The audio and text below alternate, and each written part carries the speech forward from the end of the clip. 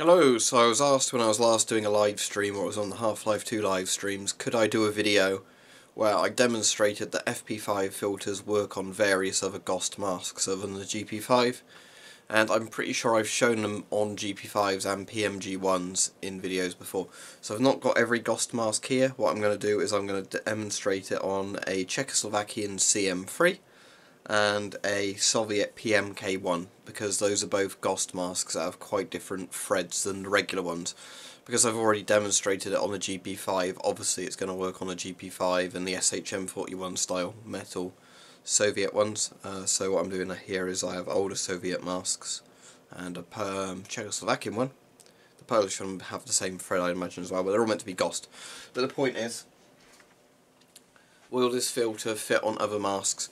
I didn't bother getting out my Hungarian M76 for this, simply because that mask doesn't make an airtight seal to my face anyway, so I can't really test it. So, obviously that's the FP-5 filter, and you can see on there it's actually an FP-5, because some people are saying, are FP-5 GP5 filters? No.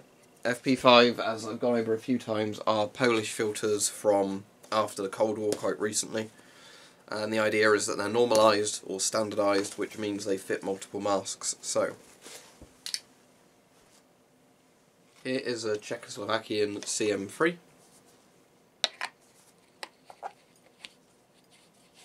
It's got the nice Bakelite filter assembly thing.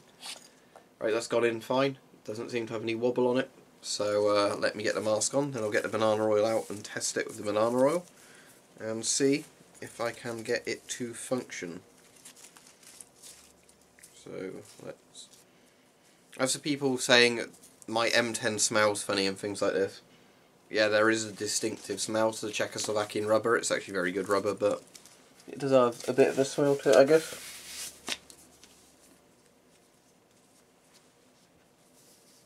Right, okay, I think that's on properly. As I said, these aren't the most comfortable masks in the world, but they do work. Right, seems to pressurise. That's normally a good sign. Now we will try the actual isomyl acetate or banana oil.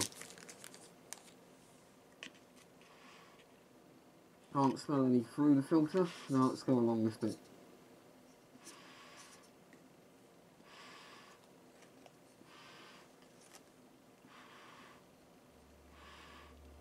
No smell at all, so we can establish that this mask works fine with the FP-5 filter, as it should, but, you know, let's just get this mask off now.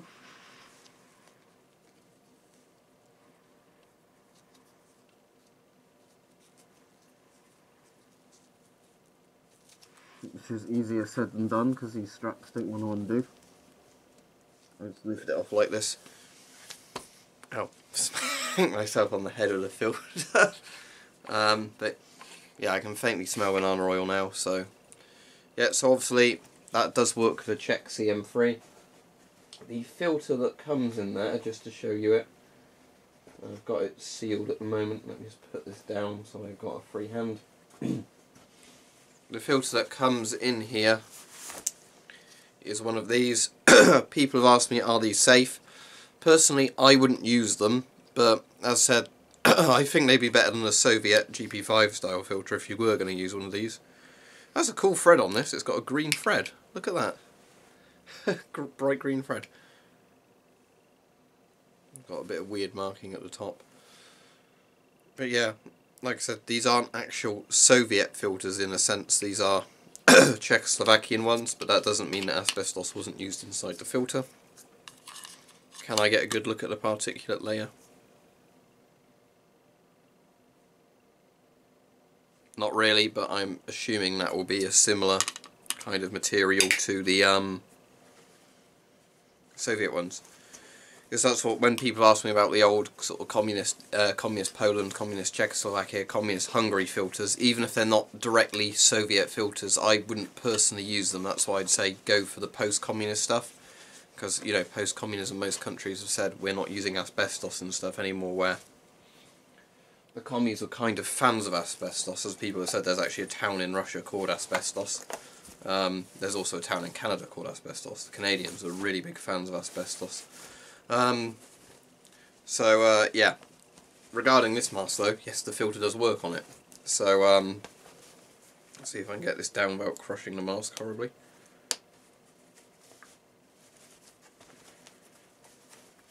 So yeah, regarding your question, yes, you can use this with a with a Czechoslovakian CM-3. The FP-5 filter works fine. Now, one of my favourite masks ever, I lie, it is the Soviet PMK So, it looks cool. I mean, I will admit it looks cool, but you know, these weren't the best quality controlled masks made by the Soviet Union by a long shot. Yeah, that seems to have screwed in fine, not any real wobble on the filter. You can see it's got that horrid inner seal that this mask tends to like. So, let's try and get that on. Okay, I've got the mask on. Seems to be leaking, but I don't know if that's the FP-5 filter leaking or it's just a bad mask design. Right, anyway, I'll try the banana oil regardless, because I don't think I'm going to get it much better than that, because it is, after all, a PMK. Yeah, I can smell the banana oil, but I think this is a fault with the actual valve on the mask.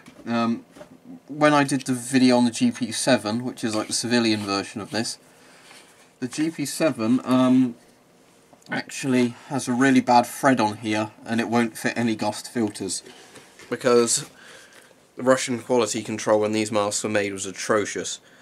So what I want to establish is, you know, is the air leaking from around this bit? So what I'm going to do is just try re-screwing this filter in.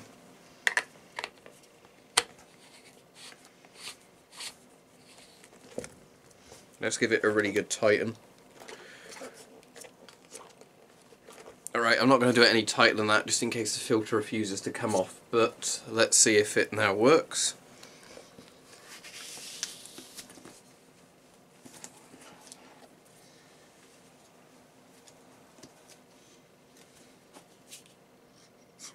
Yeah, it sounds more like it's pressurized this time.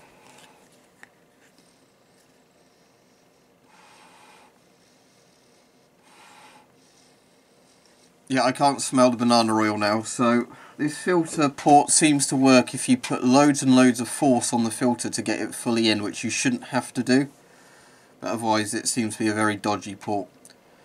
So yeah, this does work, but obviously this mask fogs up very quickly because they didn't design this mask as well as the previous Soviet masks. It's got that weird inner face seal I don't like. In some ways it's comfortable. I mean, the straps are definitely not that comfortable, but it's not too bad, I suppose, in a sense. You just do the bottom straps up a little so it tightens more like an actual respirator should, but yeah, I wouldn't want to use this mask, but I think it would actually function well enough, other than fogging up really quickly because it doesn't have Tissot tubes in it or a anti sort of fog oral nasal cup in it. So let me get that back off. It's tight. There we go, I can immediately smell banana oil again. So yes, regarding the question of does it work on various masks, yes, as said, I have tried this filter now for definite on a GP5, a PMK and the Czech CM-3. I'm sure I have also tested it on a PMG in a different video, and I might have even done it on different Soviet things, but the older Polish filters worked fine on those masks, and if the older Polish ones work, then these will work because it's the same thread.